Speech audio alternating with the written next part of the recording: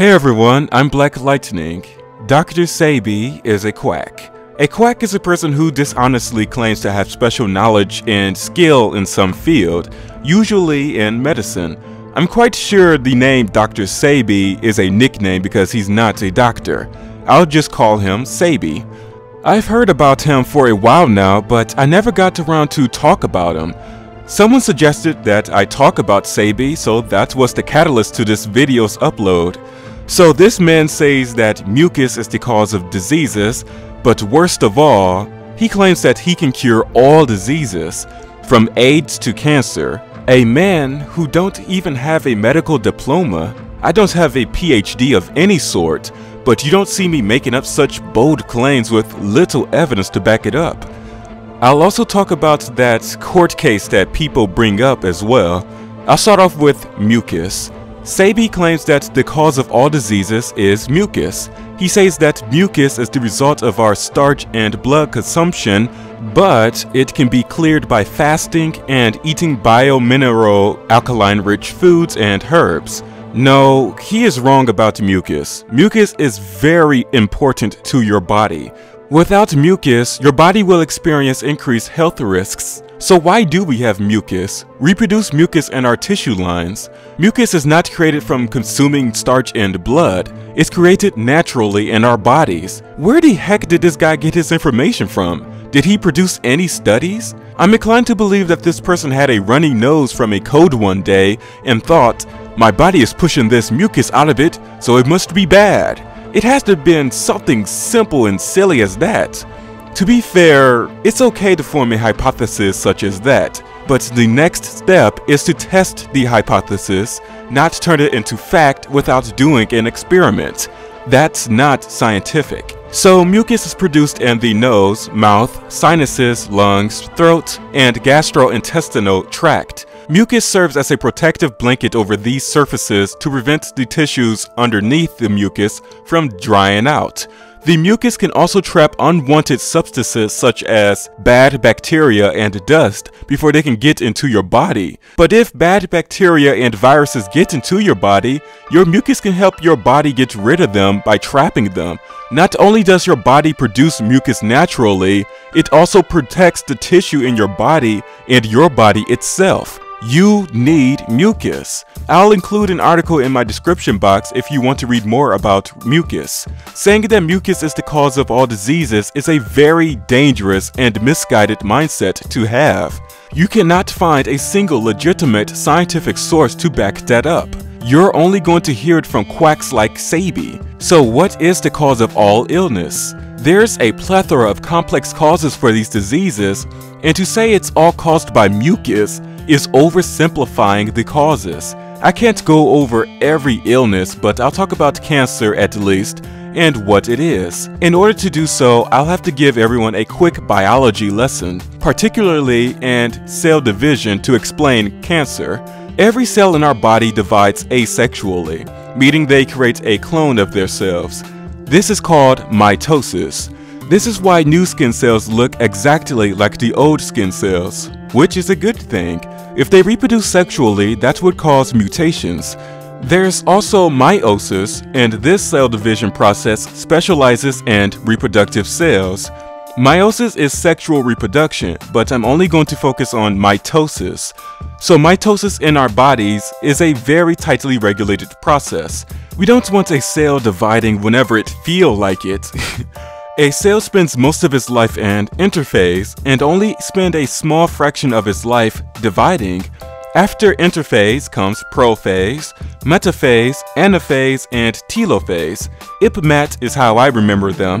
The four phases that come after interphase is the division process.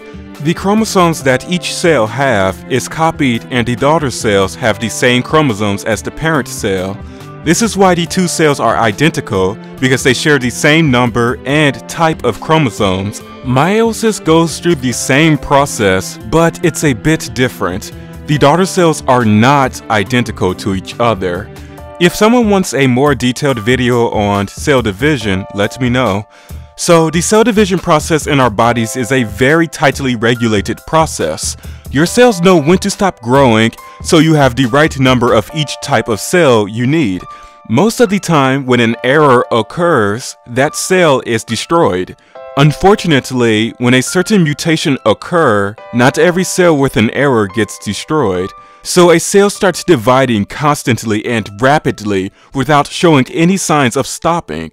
It managed to bypass this self-regulating process, and the cells that are dividing constantly are seen as normal by the body. Many variables can cause this mutation to happen in your cells: smoking, radiation, viruses, carcinogens, obesity, hormones, chronic inflammation, and a lack of exercise. This mutation in your cells is cancer, and it has nothing to do with mucus. As of now, there is no cure to cancer. If the cancerous cells happen to become metastatic, they can be removed. Many kinds of skin cancer can be removed. However, if the cancerous cells have become metastatic, they've entered the bloodstream and they will spread throughout your body. Removing the cancerous cells is simply removing them. It's not a cure. So mucus is not the cause of all diseases. So are Sebi's claims of curing people legitimate? He said he's been curing AIDS since 1987. You'd expect people with AIDS to go down since then, right? No, as of now, about 1.1 million people have HIV. If this man has the cure, the rate should be declining fast, but they're not. This man is lying, and people are using other people's criticisms of him to suggest it's because people are silencing the truth. No, it's because we're not falling for his lies. You might be wondering, what does he suggest, or how does he quote-unquote cure people? He tells people to fast, eat alkaline-rich foods, and detox products. I talked about detox and fasting already, so I'll post a link to that video at the end of this video. But I'll talk about alkaline diets. Simply put, alkaline diets don't offer any additional benefits. Your blood maintains a pH level between 7.35 and 7.45, and it doesn't need help to do so in most cases. It has to stay in that range. If it were to leave that range, you will die. Here's the reason why people suggest alkaline diets. In an alkaline environment, cancer cells die. So using that bit of knowledge, you should be able to get rid of cancer, right? Yes, but you also kill off your good cells in the process. People need to realize that these cancer cells are copies of your cells. If these copies can't survive, neither can the non-cancerous cells. Also, you can't change the pH level in your stomach, and it will be terrible if you did so. Your stomach needs to be acidic to break down food. It will be very devastating if your stomach isn't able to break down food and convert it into usable energy. The only thing you could change the pH level of is your urine, and that's pretty much it. Your blood isn't affected by it at all. The alkaline diet is actually healthy for you, but it doesn't do the things people claim it does. You're eating lots of fruits and vegetables and restricting processed junk foods. And yes, I know in the language of botany, vegetables don't exist. Tomatoes, peppers, and squash are actually fruits, carrots and beets are roots, and onion and garlic are bulbs. Fun fact, but I digress. You don't need to buy any additional product. Also, this is just eating healthy since it doesn't change the pH value in your body or prevents cancer. Calling it the alkaline diet is unnecessary. What about alkaline water? It has a pH scale between 7 and 9.5, and the regular water is right in the middle, 7. There's no peer-reviewed studies that suggest alkaline water can help your body fight against cancer. Sure, alkaline water can help you if you have acid reflux, but that's about it as of now. So if you're healthy, you can drink bottled water or filtered tap water and won't miss out on anything. Just stay hydrated.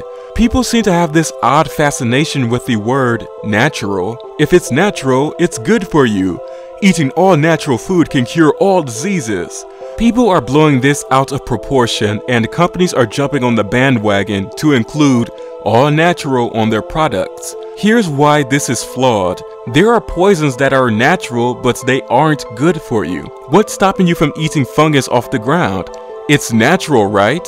but it isn't good for you, and modern medicine, which is called unnatural, is good for you.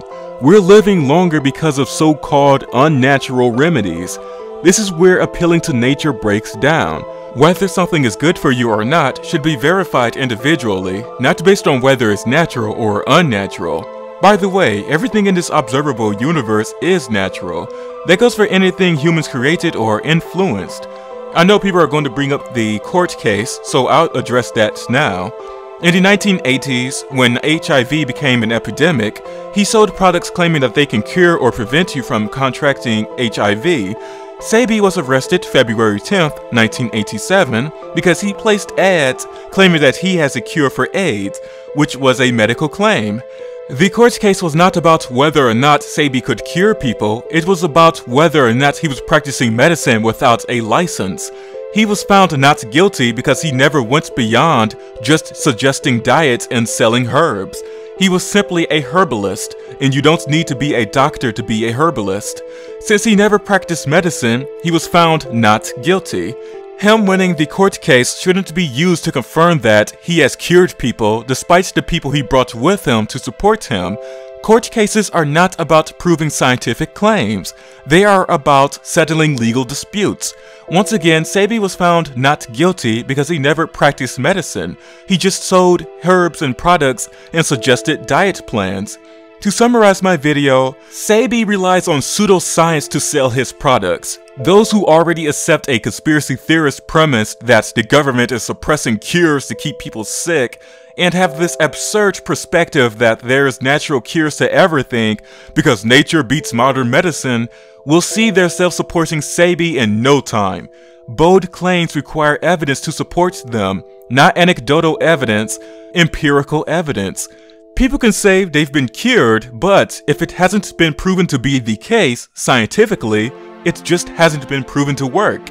I'm quite sure his target demographic are African Americans, so I assume that the majority of people buying his products are African Americans. Anyone can correct me if I'm wrong. African Americans still have the highest rates of HIV in America. If he can cure HIV, the rates should have decreased significantly, but that's not the case. His products, herbs, and the alkaline diet that he suggests have not been proven to cure the diseases he claims to have cured. It is very sickening that Sebi is doing this. He is profiting off of people's ignorance and giving them false hope. I feel terrible for the people who are ill looking up to this man, thinking that Sebi can cure them. I despise people like Sebi who can take advantage of people and get away with it. He has a big following and I know I'm outnumbered here. I expect the dislikes to tower over the likes if his supporters watch my video, but I won't let that discourage me. The evidence is on my side whether or not a few people agree with me. I don't see anyone speaking up against him, at least on YouTube.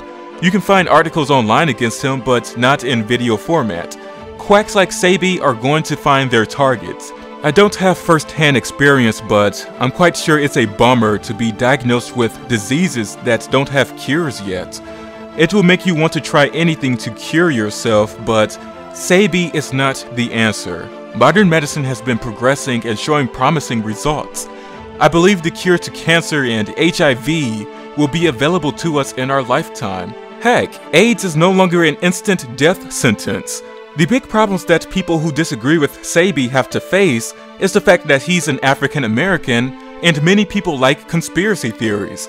Anyone who criticizes him and they are not African American will be seen as racists, and anyone who is African American and they criticize him will be seen as sellouts or coons. Of course, the conspiracy theories that people against Sebi are merely trying to silence the truth are an added layer on it. Having a meaningful discourse with someone with that mindset is going to be difficult. Like I said in my detox video, just eat healthy food with little processing and exercise if you want to be healthy. There are no gimmicks or shortcuts to be healthy. If you think there's a cure to everything but the government, Illuminati, or whatever shadow government name people come up with these days, are withholding the cure to keep people sick, then that is not logically sound. A government needs civilians to keep their country running. The top 1% cannot run a whole country by themselves. They need us. If you think doctors are keeping you sick to make money off of you, sue them. You're probably not going to find any evidence for that because that's not happening as often as conspiracy theorists make it out to be. There are corrupt doctors and you can sue them for harming you. Get them locked up in prison so they can't harm anyone else. Also, people get sick a lot. Why withhold cures when they can make a lot of money by selling them? Are you forgetting we're in a capitalist society? People are just allowing Hollywood to shape their worldview. Learn to separate fantasy from reality. So Sebi is a quack, and what he's doing is appalling. Anyways, thanks for watching and take care.